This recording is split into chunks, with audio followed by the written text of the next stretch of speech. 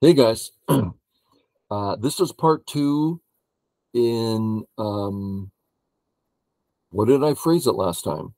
Uh, I asked Chris, my 9-dan friend, to help me out through. I'm trying to break through to my old strength again, and I've been playing so minimally for years for teaching purposes that I'm hitting a wall. Oh, the crazy stone level up. I hit a wall at 5-dan, won the 5-dan, but 6-dan. I'm like not having a chance. So I said, what am I doing wrong? I really felt lost. And he's helping me through that. And the video before this, we looked at the game I showed him and the thinking I need to change. So this is part two. Wow, I said a lot there just to say part two. Okay, I'm white, as always. Approach, no problem. Now, I've been playing A long time. I love A. Points and so, what's the problem? I love A. But it does give him a big moyo. And a pro I had a lesson with recently said, I don't like moyos. I come out. Now, we've talked about this recently. I'm going to talk about it again. The reason I haven't played this in a long time is because if we look at A, everyone knows white's alive. I'm already alive. And have taken black's potential corner away. Here, not alive yet.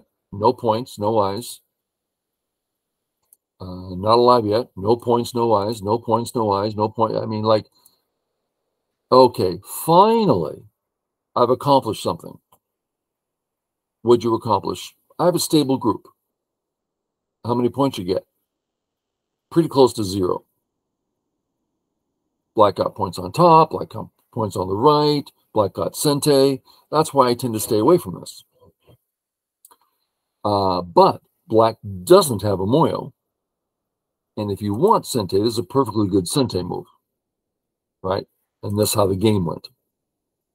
So the pro said, this is his style. And so I'm thinking, well, I've been staying away from so long, and I know the other moves so well. Let me just switch so I start learning this one. Okay. That catches up with why I'm playing the way I am. Okay.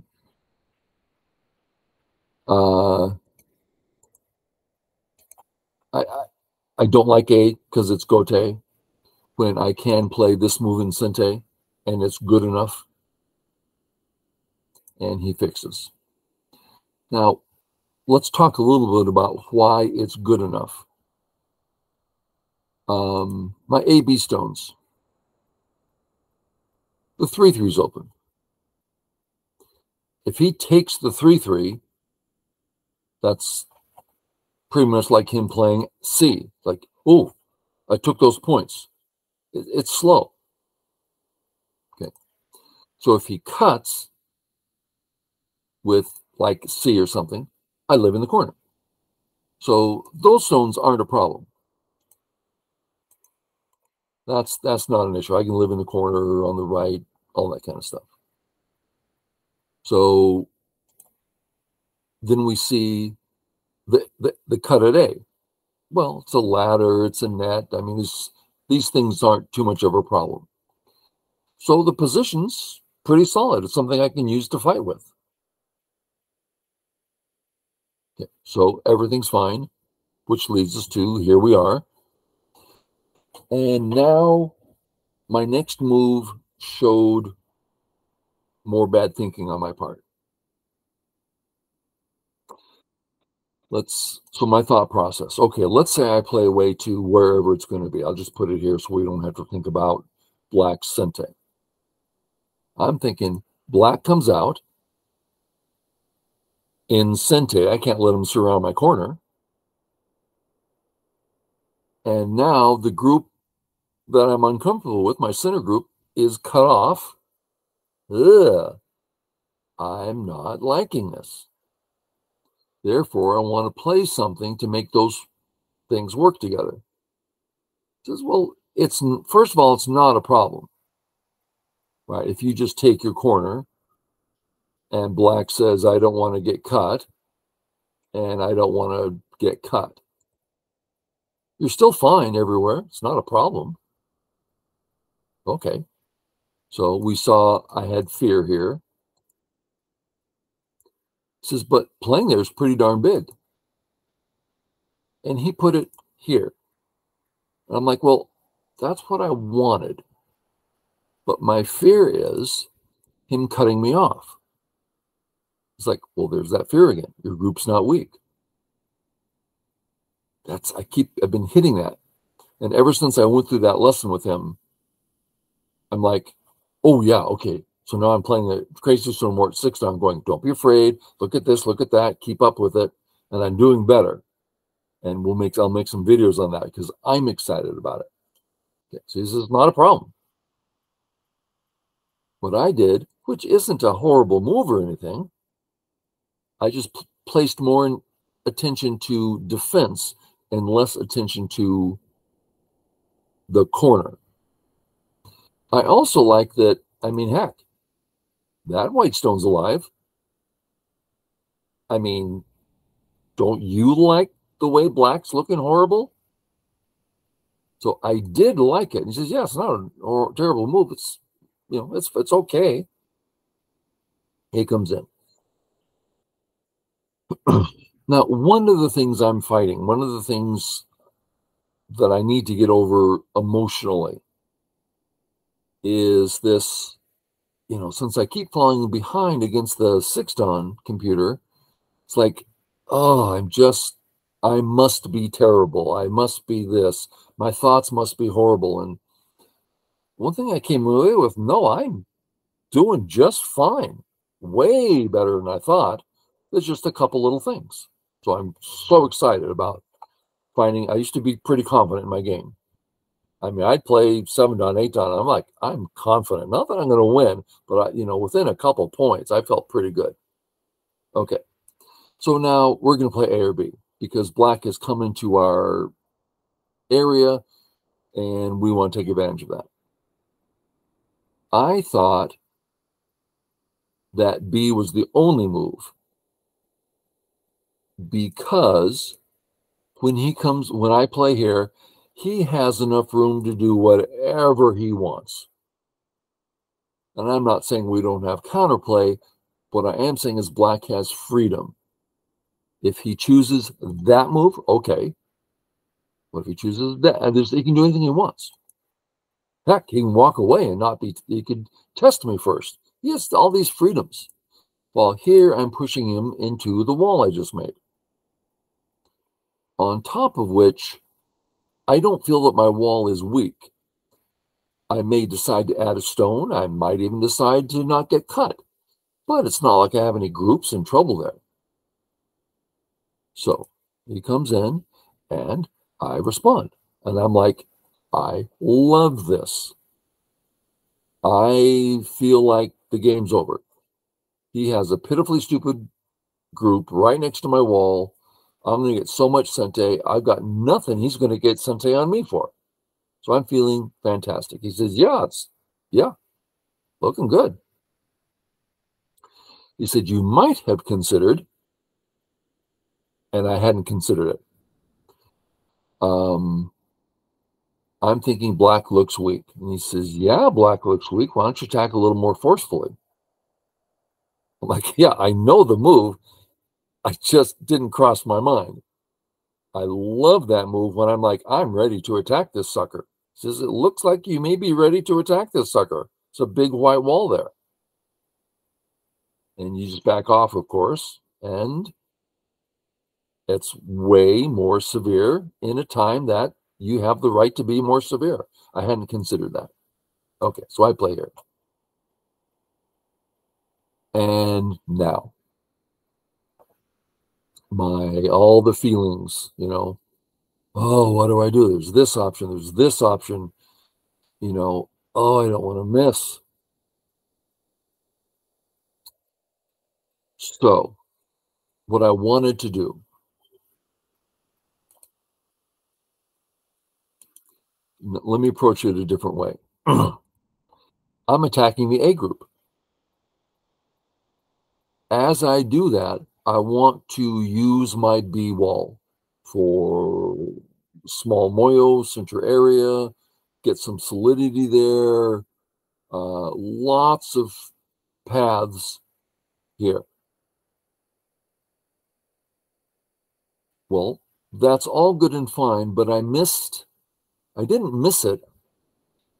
It felt bad to me, but I didn't put a name on it. If I had put a name on it, this feeling I had, and that's where I got strong from 5 dawn on up, was put a name on it. If you name it, you'll start understanding it more. So the thing that I didn't like was this. This really bothers me. But instead I went with, well, I don't know what to do about that, so I'll attack A and do a B thing. Rather than, well, do all of that.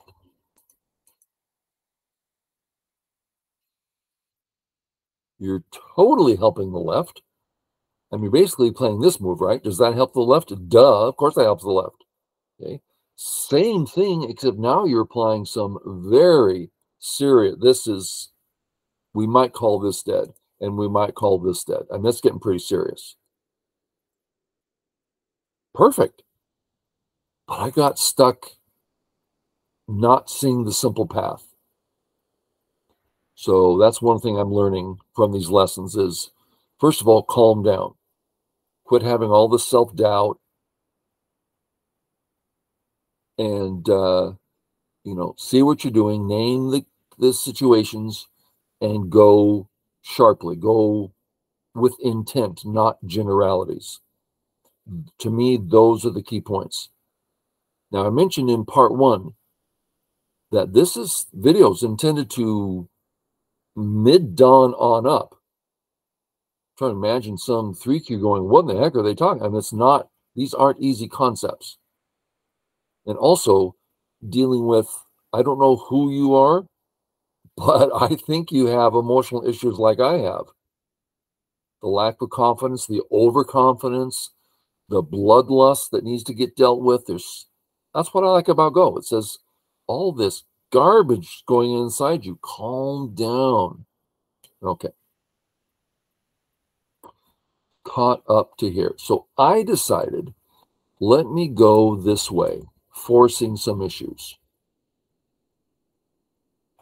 And let's do it this way. He says, well, if black submits like this, it's a dream come true. Of course, that's a great way to go.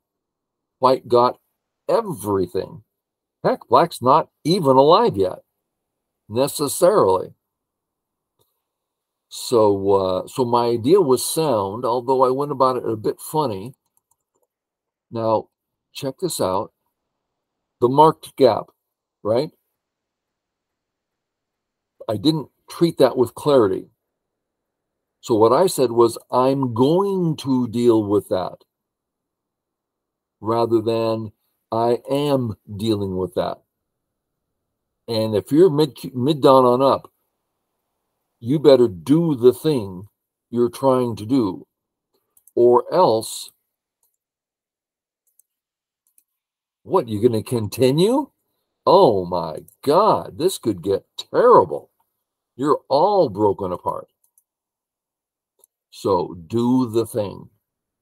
That's a big step right there. Okay, I went here. Got all this taken care of.